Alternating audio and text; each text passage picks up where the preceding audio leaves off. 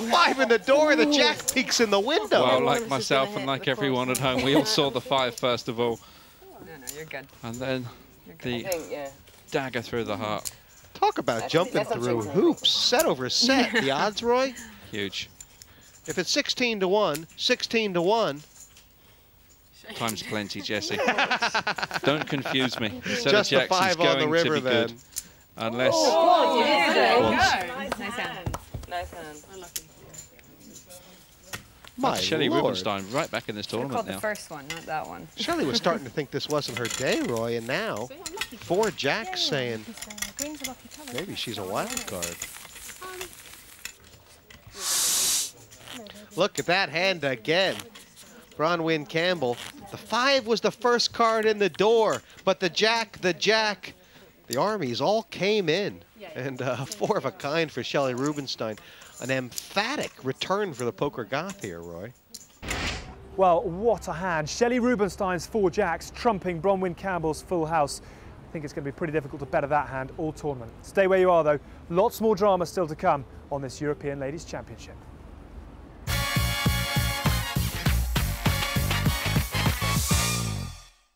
Welcome back to the Ladbrokes European Ladies Championship. We've already seen a couple of departures from the feature table, but all around the tournament, players are dropping like flies.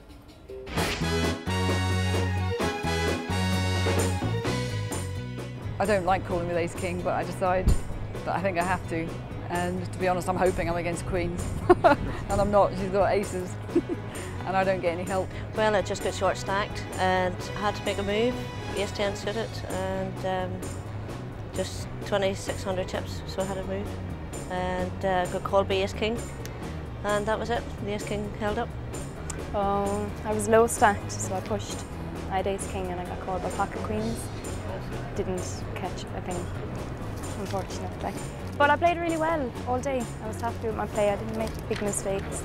I had a lot of big folds, made a lot of good calls, but just whittled away on one hand and I ended up pushing and then I picked up the ace king.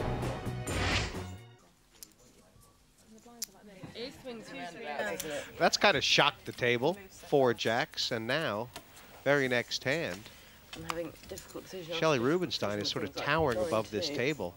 I think her head has raised about 4 inches in the last 6 hands. Boosted her chair up a little bit. And she may give Liv Boeree a little trouble. Liv, very aggressive from the button with the raises. Call. Is it time for Liv to slow down? Yeah, just a call, mixing it up somewhat. Call. Option. King 7 plays well against the Queen 7. 3 plus. And the Queen 7 plays good against the Queen 6. It's a triumvirate here of domination. It's a flush draw for her. I was about to say, I don't think she's going to have an ace in this coup, but without having an ace, that's the next best thing. This is a spot to raise in now. Call. I mean, you give Shelley some chips, and immediately she tries to dust them off. Is this bluff going to work, Roy? Does she have the second bullet? Lisa really should have raced there with this draw. Will Shelley shut it down? 2 players with a straight draw. One needs a 6, one needs a 7.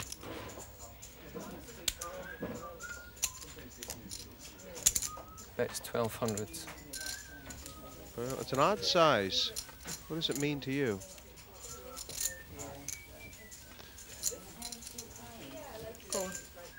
Call. And at this stage, if you're Shelley, Roy, can you put her on the flush draw, or are you convinced you're up against an ace? Shelley's only just got some chips, and now she's found a lot of them in the middle of the table.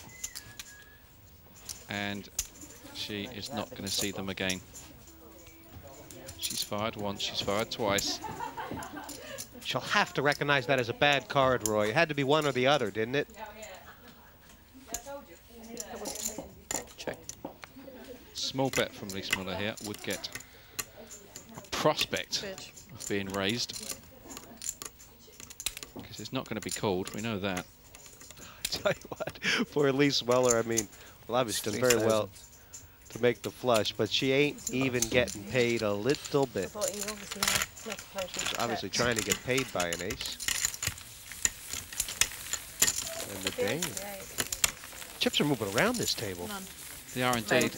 Just a bit of a lack of aggression there, really, these flush draws. They're not a spot to be calling down with. They're a spot to be making the move with in this game. No. But the net result was she got the card she was chasing and she won all the more. Chips on the table. Most of them belong to Liv Boeree. But how about Louise Muller? She's been on the move. 29 players remain in this tournament, so the average is still not yet 10,000. So who needs to worry? Well, pretty much no one looking at that. 4,800, Tina Ainsworth. If she gets them in and doubles through, she's got more than an average stack. So, yeah, Liv Boeree, foot on the gas. She's the one that can afford to bully because her opponents aren't yet at the stage where they've got nothing to lose. No, I didn't. Beverly Pace in the background there, still in, as is Karsucci. Oh, you let him wing it. Pass. This tournament, though, consolidation. There's Seabass. Pass. You do obviously have a thing for it. Action on this hand, Roy has moved around. I think it's just in front of Duffy, perhaps. She's gotten very quiet. I'm going to pass it then. Race. There you go. Race. You just get the feeling that sooner or later Louise is planning to come over the top of Louise. This could be the time. Is there a bit of a tell here with Louise Duffy when she stops talking? Yeah, exactly. Let's say she's a chatterbox until she picks up, you know, or suddenly she's got an idea she wants to do something. She's got 5,800, Roy. She might just ship them. What kind of hand does she put Louise on? Late position. Have a look at the flop, she says. This is dangerous, isn't it? Yeah, it always is with these middle pairs, you know. What kind of flop do you want to see when your opponent comes out betting and you're looking at a 10 and a jack? And Louise has gotten very stern here. This is a horrible flop for the sevens. What sort of bet size should Muller make, considering what Duffy's got left? Louise Duffy checks us here for one of her sevens is a heart. 2,000. It's 2,000. I mean, if Duffy wanted to look at the flop, she couldn't have found anything she liked the look of less. The overcards, the triple suits. She's done, isn't she? It's an all-in or a fold. Those words coming with effort. And we all know it's going to be a fold. No, I'm just, no hearts. I'm behind. Yes, you are behind. Wow, Louise Muller. He was asked to show, and Yeah, I thought if you were an ace-king or anything like that, or anything with heart, ace of hearts or anything, you know, it wasn't a great flop for me. what's the dynamic on this table? Are people kind of getting the feeling that Louise Duffy is looking to move her chips? She's gone quiet again. I don't have enough to raise and then fold. Couple greens, couple reds, couple yellows, sling them in.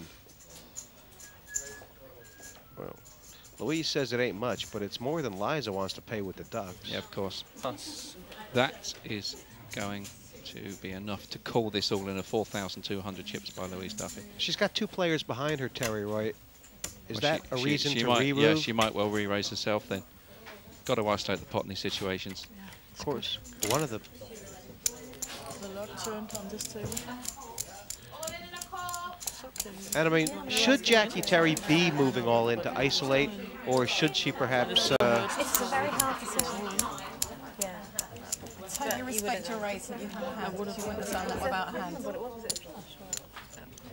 And I actually regretted calling. A little She's bit asking a of question. I think she thinks she might be up against a pair. bit of catty chit-chat there, I believe. I just thought, yeah, I thought that. No, I actually graded, yeah. You know, I think Jaqui Terry's capable of folding But it this wasn't ace-king much. before the flop, Roy. She's got nothing invested. No, absolutely not.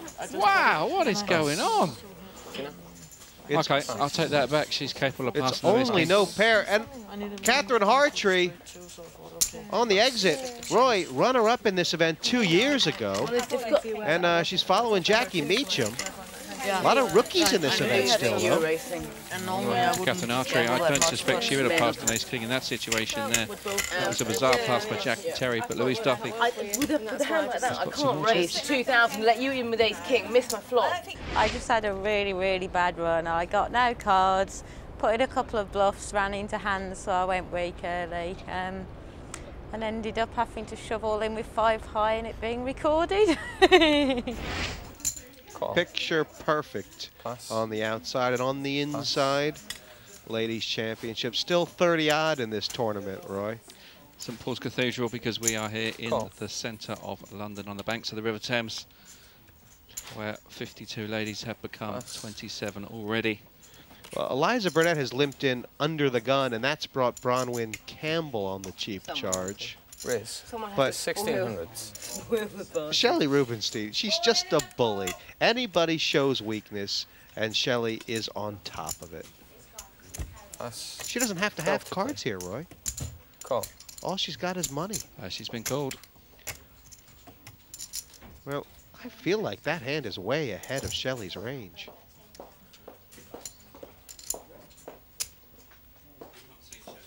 Oh, 2 10s. Oh, it's a real hand. 2 players. Campbell gone down, and this all flop dependent. If Eliza misses, this is Shelley's pot. Diamonds are a girl's best friend. Yeah, Check. there was that. Yeah, and this is Eyes lit up in glee at the this flop, is a didn't they? check by Eliza Burnett. She will move all in when Shelley bets. Shelley might just want to go all in here. There's a lot of money in this pot. Yeah, no. Here it goes. It's 2,500. Shelley bets. Eliza now moves all in. Yeah, I mean, the problem for Shelley Rubinstein here is That's what I've got back. she's given Shelley a chance. To commit herself. Yeah, I understand that. Shelley's given Liza a chance to get the chips in first, Roy. She's definitely going all in. Well, it's a 15-card draw. There's 3 aces, 3 jacks, and 9 diamonds. It's the only play for Liza, isn't it? Of course it is, and surely this is what she's deliberately done. There is one less diamond because Shelley has one in her hand. There you go, mathematically she's favourite. Do you really want to do all that on a draw? Don't really know yet. Take your chips, yeah. I'd be honoured to be knocked out by you. I'd be honoured to be knocked out by you. Put your chips in. Really? It would be foolish on a draw. You know I'm made. And overcard? You got to hit. And a straight flush draw? Overcards and a straight flush draw. And the ace? Yeah. Well, Eliza's basically told Shelley what she has. Which is never a good idea in a game of poker. Shelley's trying to talk her off it. You want me to draw? Well, if you want to draw and you're behind, you know you're behind. It would be foolish for you to gamble that much when you really need to hit, and I don't. Wonder when the DVD and book's coming out, Jessie. She is trying to talk her off this, Roy. Rock. She's passed it! Woeful. Woeful. There's a woman who did not want to call her. From an experienced player like Liza Burnett, I am so disappointed. Why on earth didn't she come out betting or check to make the all-in, but pass up? Why pay the ace-jack of diamonds to get that kind of flop to pass? But you were drawing. You knew She that. could sell a Ferrari to Enzo, Shelley Rubinstein. And Roy, she talked that one straight into the Campbell. 9,000. Poker Goth's got now, risk-free. The moves we've seen on this table, downward trend at the end. Ainsworth and Bronwyn Campbell. Shelley Rubinstein has garnered, tons of chips, and Pass. Liv has not grabbed many extras since she sat down. Poker Goth, black fingernails and pink chips. 18. Raise to 18. This is really Shelley's game, isn't it? Just a rat-tat-tat. Well, what are you supposed to do with that kind of pair in this game? Pass. Players all in. And this is exactly what Liza Burnett was waiting for. A spot to take on Poker Goth. Bronwyn's had no love since she came to the TV table, Roy. Is this another good fold? I think she was planning on making the all-in move herself, and Liza Burnett has got in her way. Now she's going to have to accept that her ace-queen is not good. Like the luge for the Glaswegian. Is it 5-3? 5-8. No, 4-8, sorry. I mean, Shelley Rubinstein, obviously, if she knew she was up against the big slick, she wouldn't mind the gamble, but she knows Liza Burnett's pretty tight. 3,000 chips back on her. Do you want the call or not? Pardon? Not wildly. You're giving me a false signal there. 3,000 more if you want to. 2,000 more? 3,000 more. 3,000. That's a lot. I'll do it. She's in fantastic shape as well because we've seen an ace passed. And that's one less card Eliza Burnett can hit. It was a gutsy call by Shelley. It's over half her stack, Roy, but it's the right call, isn't it? It is indeed, and please, those percentages say she's 52%. It's bigger than that.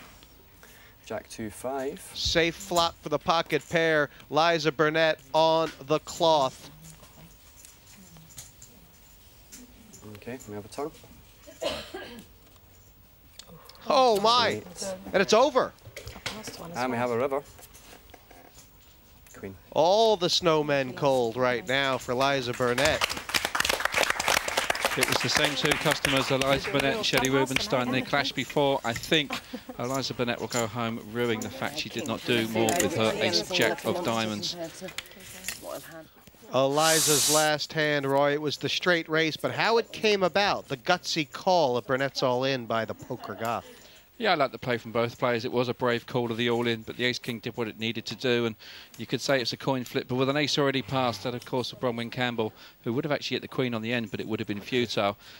Rubinstein was a bigger favourite than ever, and she now has a lot of chips, 14,700, and dare I say it, she's earned them. I got quite short stacked. I was down to about 6,000. I think the average was 10. I'd lost quite a big pot a few hands before. I find ace king. Shelley raises. I re-raise all in, hoping she will fold. She didn't. She had a pair of eights, and nothing came on the board. So Eliza Burnett is out and she leaves with nothing. It's time for us to leave you as well. But do join us again next time when we'll get another step closer towards our final table and discovering who will be crowned 2008 LadbrokesPoker.com European Ladies Champion. We'll see you then. But from all of us, it's bye for now.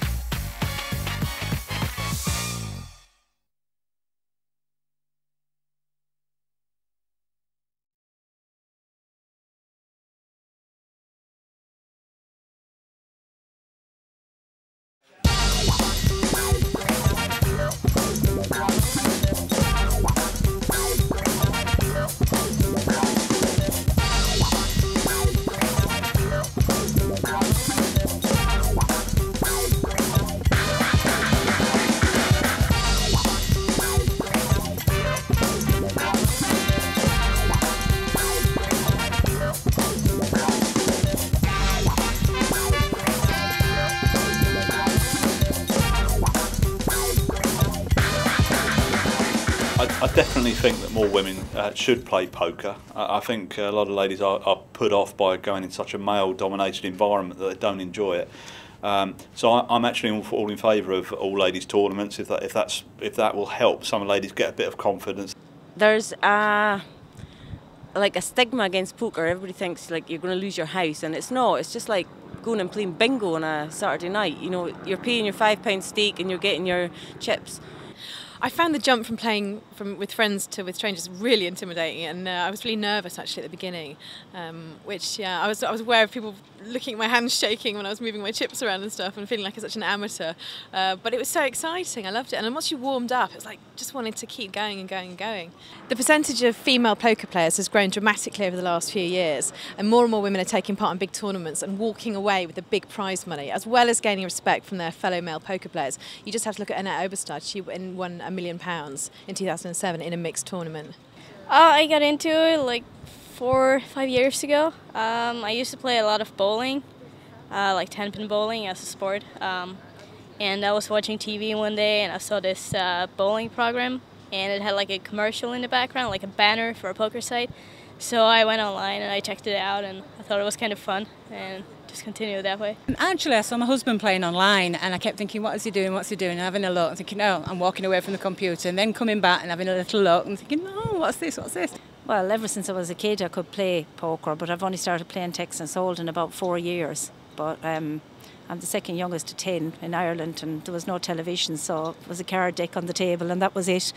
My brother taught me how to play when I was about 7 years old, and an obsession was born, and it's never left me. to be honest, my 7-year-old son loves playing it, and I used to play against him, whether that's a good thing to say or not.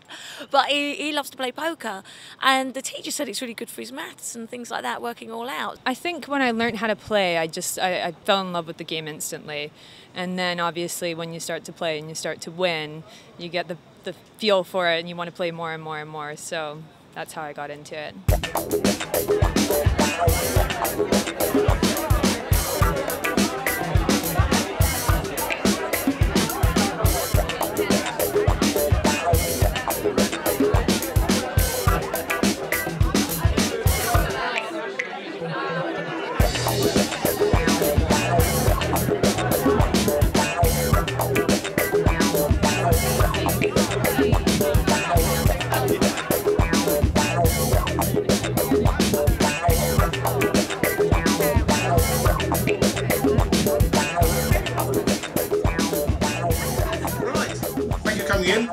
I'd like to welcome you all here to the third Ladbrokes Poker European Ladies Championship. Good to see a mixture of new and old faces. In terms of the players we've got here, we've got our defending champion, Jaqui, where are you? Hi.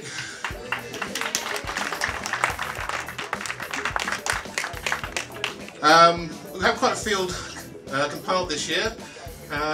From our side, Beverly, where are you? We have the Women's World Open Champion.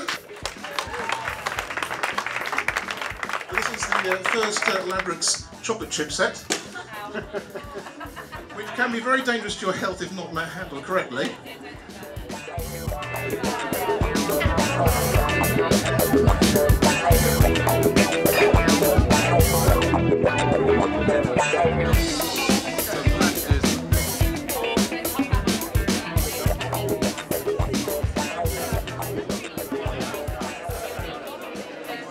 Well, first of all, when I first started to play, somebody told me to get Poker for Dummies.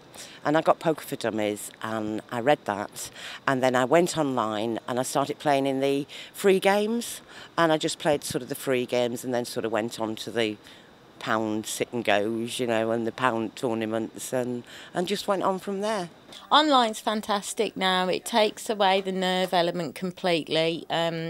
You don't get treated at the table like you're a woman because the players obviously don't know. You can learn for free online, so you can get the practice and learn to be relaxed at the table before you make the step to live.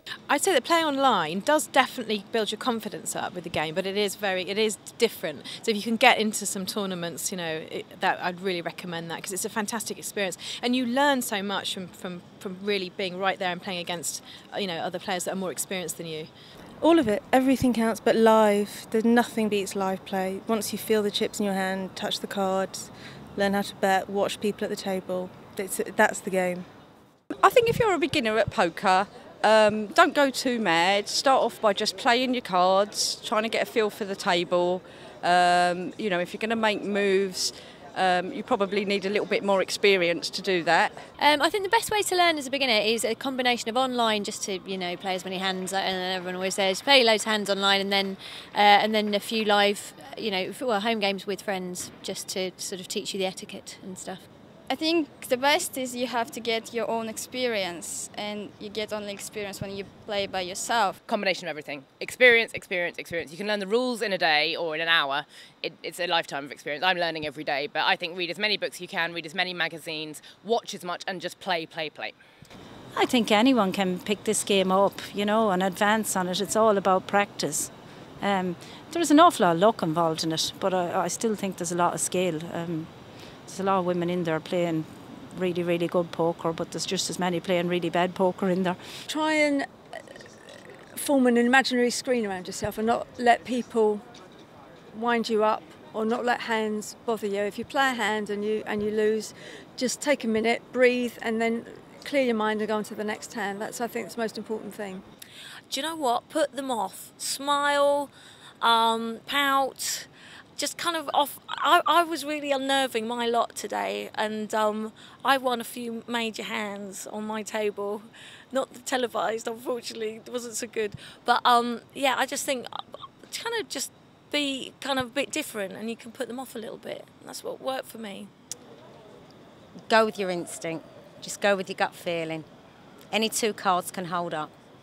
Some of the best advice I was given early on, it's a really easy game to learn, very difficult one to master, and is to play a game in a particular style. It gives you so much information. If you say to yourself, okay, in this game, I'm only allowed to raise or fold, you learn so much by playing a whole game, whole sit and go tournament online.